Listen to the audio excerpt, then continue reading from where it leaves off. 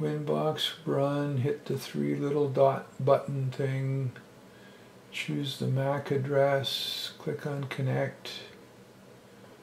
It comes up with a table that says the following default configuration has been installed on your router.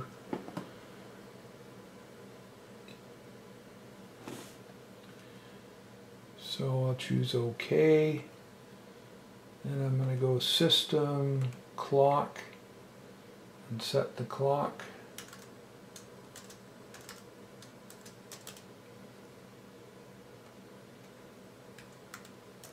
And the date as well.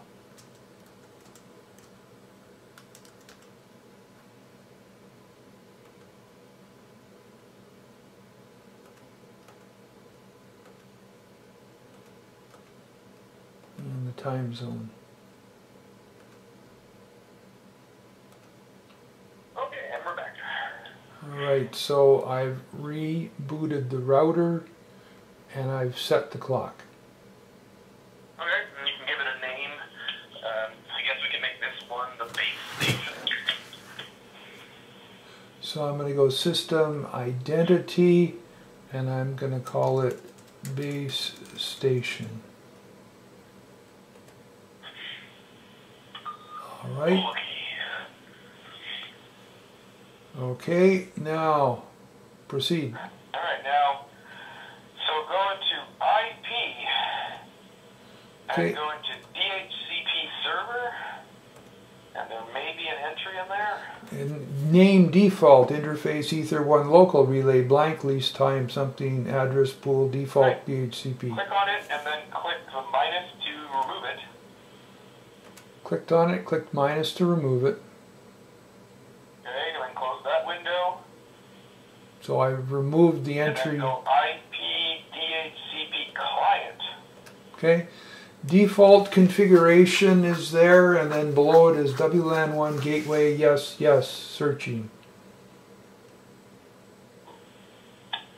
Okay, so you can stop that one as well, or hit X disable. Oh, which, there's two, oh yeah, I clicked on the bottom one, but both of them lit up. So I should, Yeah, it's one entry. so X disable. Close that. Next, go to IP and click on addresses. And I don't know what you'll have in here.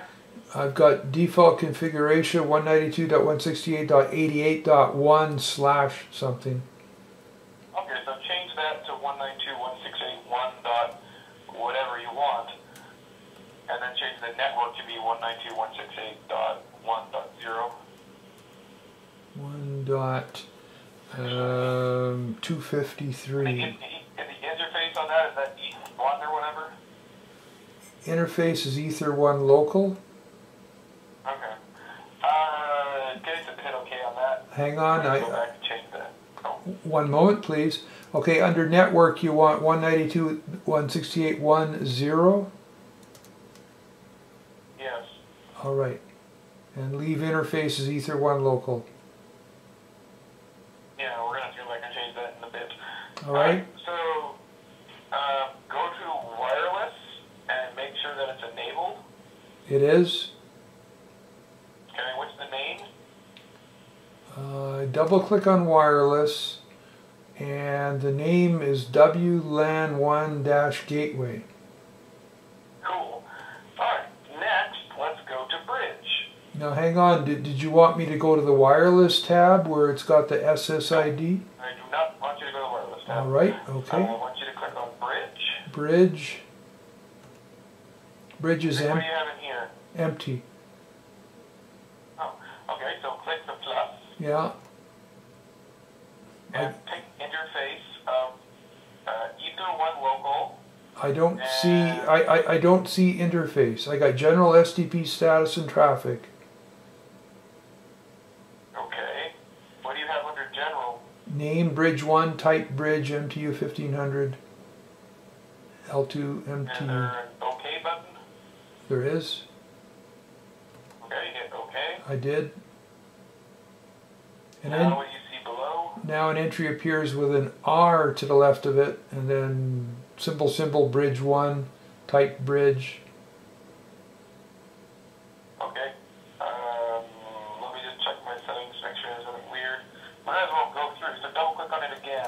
Done. On the well, let me just go, I'll read you my settings and you can tell me if anything sounds different. MTU is 1500, L2 MTU is 1600 but grayed out, and ARP is set to enabled. Okay, my LTMTU is 65,535. Okay, I can't edit it, so I don't know if I just set on its own. And click on the STP tab. if I click on my L2 MTU, it turns blue. Like, I think I could edit it. Oh, okay. Well, change it then to 1600. Mine is not editable, but that could be something we change later. Oh, you know, crap. to that. Hang on. As soon as I went to type, oh yeah, the name was also in blue. Okay, so you want L2 MTU to be 1600? Oh, yeah. Shoot. Well, as soon as I go to type, it's changing the name rather than the L2 MTU. Okay, well then let's just leave that. Go into the STP tab. Oh, back in there. Okay, back into Bridge STP tab. Okay? Yeah. Protocol mode is RSTP. Mine was set to none. I'll change it. That's the default, so change that. Priority is set to 8000. Yeah. And then, I don't know, I never changed any of their settings. Well, just read them. If you got max message age 20, forward delay 15, transmit hold count 6, aging time 500? Yeah. All right. And then on status, actually that won't match yours just yet, and you can just hit OK now. Next, click on the ports tab, and let me know what you have in there. Ports where? On the bridge thing. Okay, all right. I was leaving it totally. Okay, I'm back on bridge. Oh, I see. Ports there. Okay, so bridge ports is blank. They're empty. Okay, so hit the plus. Yeah. Choose the interface Ether Local 1. I've got an Ether 1-local. Yeah. And that's the only, well, there's an option, a WLAN 1 gateway. So I'll leave it as Ether 1 local. Add Ether 1-local. Yeah. Priority 80, pass cost 10. Everything else is set to auto, and hit OK. Yeah, that I didn't have to change anything. Okay, hit plus again. Now select the WLAN 1 gateway and leave everything else as the default as well. Okay, done. Okay, so now we gotta be careful because the connection could totally drop on us. So now let's go to IP and click on addresses and double click on the IP address you have in there and change the interface to bridge 1 instead of Ether 1 local. Done. Hit OK. You'll probably get disconnected at this point, or it'll happen pretty quickly. So what you can do now, I suppose, is just click exit on the left and then restart the client, and hopefully it'll show the IP address which you can connect to. Hopefully, I say, because this is where we got burned many times working with this thing.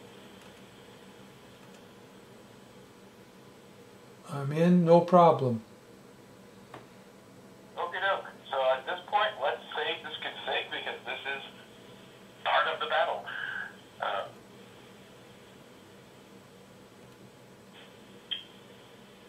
It's too bad, or I guess I can, yeah, I can copy these files from here onto my computer and then give them different names. Yep. Like, because I guess you can't rename these things in this file list. You probably can, I just don't know how. Well, let me try. If I right-click, no, it doesn't let me. So how did you copy the file from this? So you just click copy, and then you copies it into your into Windows, and you just paste it on your desktop. Okay.